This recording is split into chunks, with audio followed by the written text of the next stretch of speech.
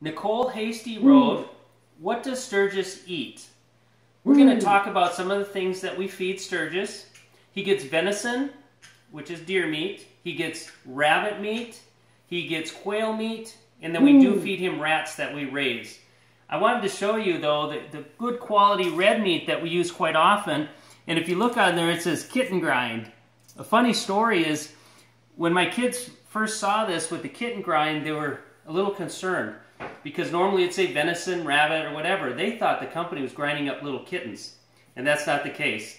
The thing is, they actually feed this to kittens. It's a good quality red meat. And we take the meat and we add things to it.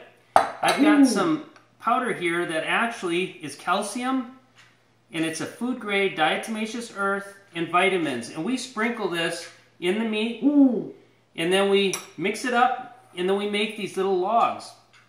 And an average owl wouldn't probably eat these, but we've taught Sturgis to eat these from when he was very young. And it just makes it easier for me to add things to that when we're trying to feed him. Another question we got that I want to address is from Janice Sanders. And she asked, is Sturgis allowed to catch his own food?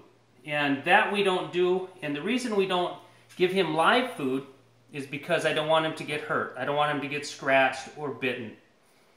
So, keep those questions coming. Sturgis would love to answer them for you.